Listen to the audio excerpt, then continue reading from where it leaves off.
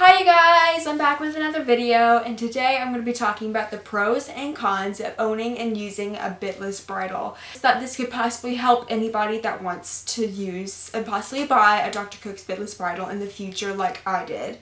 I'm going to go ahead and start off with the cons. The first con I can really think of is the most recent one I talked about, and not being able to show in the Dr. Cook's bitless bridle and not being able to truly compete in it without winning ribbons.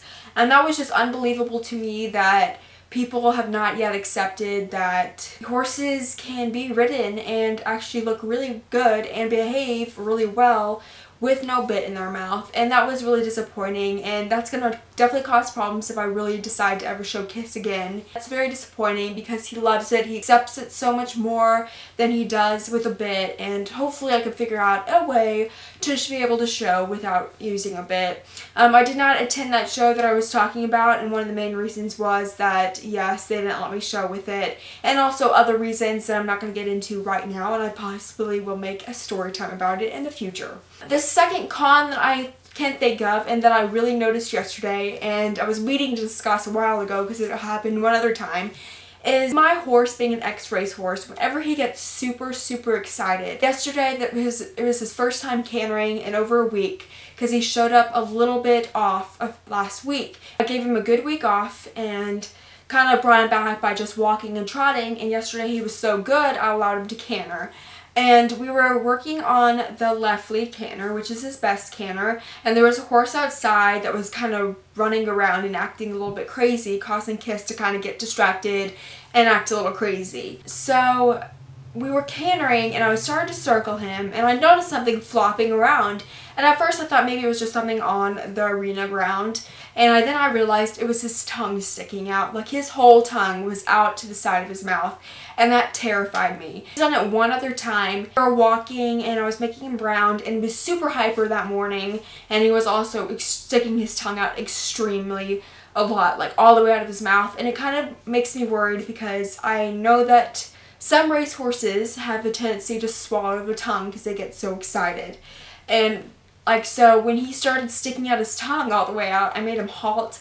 I made him calm down because it was super scary, and I don't like seeing his tongue like all the way out there. I don't know if it's like what he's trying to do with it. Like, I don't know why it's all the way out, and I just don't want him not to be able to breathe because his tongue is kind of in the way. It doesn't have to happen that often, but when it does, I do stop him and I make him calm down a little bit. I do wish that the bitless bridle had some kind of thing that could keep his mouth closed. Kind of like the figure 8 bridle did.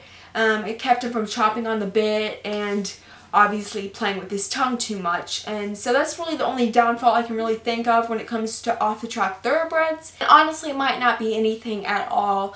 But I think those are the only two cons I can truly think of. Other than that, it's a really great bridle. So let's go ahead and talk about the pros, which I have quite a bit of pros. The first of which, it is very light. It is super light, it's not heavy at all. You can tell the huge difference from a normal bridle from the bitless bridle. Like, it is just so light, and I can't even imagine what it feels like on Kiss. It must feel so much better than having that heavy duty leather heavy bit, you know, kind of holding him down. The second thing I really do like about it, it is so easy to put on. You literally just slip it on and fix the throat latch, and voila, you're done, and then you're ready to go. The thing I like about it is less is more. Definitely when it comes to my horse, I don't know if any other horse would really be good with it. Horses that have a sensitive mouth would definitely benefit from the Dr. Cook's bitless bridle, and Kiss for sure has a sensitive mouth. We think that he was ridden in a huge shank in his previous owners, not during the racehorse industry, but his previous owners really didn't know how to ride him, and they were a little scared of him. And we know that he rode Western and was just kind of like a trail horse. And so that's why his head's so high when he canters, because he has this fear that I am gonna hurt his mouth when he canters, because I can't even imagine what the previous owners have done to him, and it makes me so mad. But we're slowly but surely getting better. He's starting to slowly learn how to round at the canter and be a little bit more comfortable and lower his head a little bit more. So definitely the great thing about the Dr. Cook's bitless bridle, less is more. Another pro is the 2 pressure points that the Dr. Cook Bitless Bridle has. Unlike, you know, a Hackamore, which I talked about in the review, it is not just a pressure point on its nose, it is also a pressure point on top of his head. So when I ask him to round, it does not just force his nose down, it also puts his head down by adding a little bit of pressure behind the ears. So that's really great. And I hate when people ask me, or like don't even ask me and just assume that I am hurting my horse's nose by not properly wearing it correctly. Look guys, anybody that doesn't know anything about the Dr. Cook's Bitless Bridle has no reason to talk. Like, so many people are conditioned to believe that horses must have a bit in their mouth in order to round, in order to work properly, and that is so not true.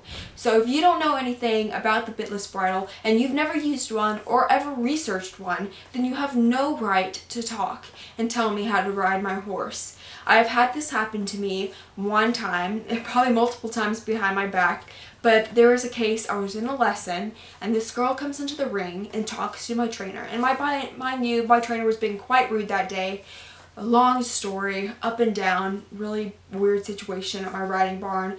My trainer comes back out towards me and is like, so, did you do your research on this Bitless Bridle? And I'm like, yes, I did. I told you guys, I don't really talk that much at the barn, but I told you guys I researched this Bitless Bridle, this specific Bitless Bridle, for over a year and a half.